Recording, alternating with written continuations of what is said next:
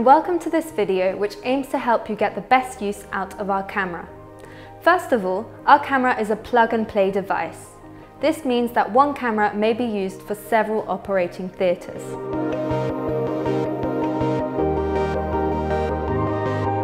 To install the camera, simply turn the collect ring until the marker is aligned with the open padlock symbol.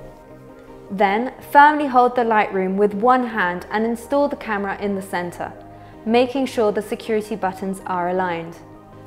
To lock the camera in place, simply turn it a notch to the right so that the marker is facing the closed padlock symbol.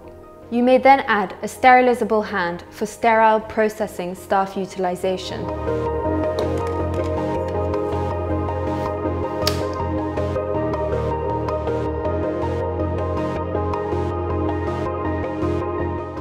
Once the camera is attached to the light, the wall-mounted panel will light up and you may control the camera remotely.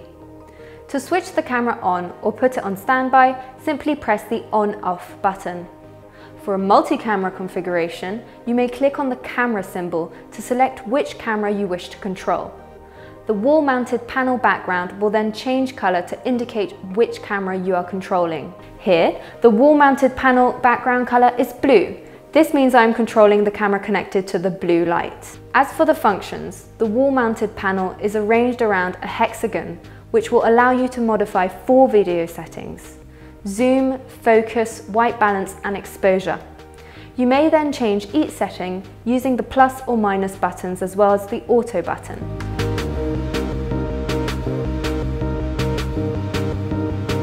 The small triangular cursor shows you the setting selected. Here, for example, we have selected the zoom setting. By pressing plus or minus, we will be able to adjust the camera zoom. To change the setting, simply click on the hexagon symbol and the cursor will move to the second function, focus, then white balance and finally exposure. Focus allows me to adjust image focus and sharpness. I can adjust it manually using the plus and minus buttons, or I can set it to automatic mode using the auto button.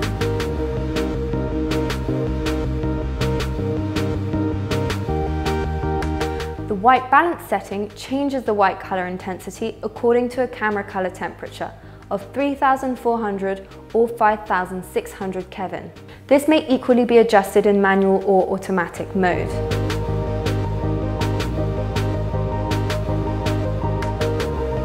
Finally, exposure modifies the image contrast in both manual or automatic mode.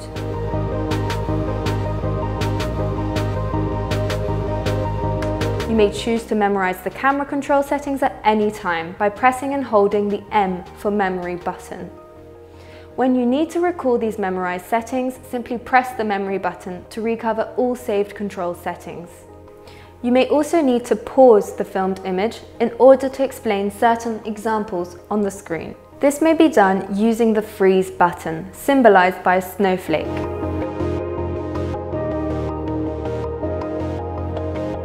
Once the procedure is over, you can very easily disconnect the camera from the light by pressing on the security button and turning the camera a notch until the marker is facing the open padlock. You can then replace the sterilizable hand adapter to return to a simple lighting configuration. I hope this video has been of use to you, and please don't hesitate to watch our other tutorials on our YouTube channel.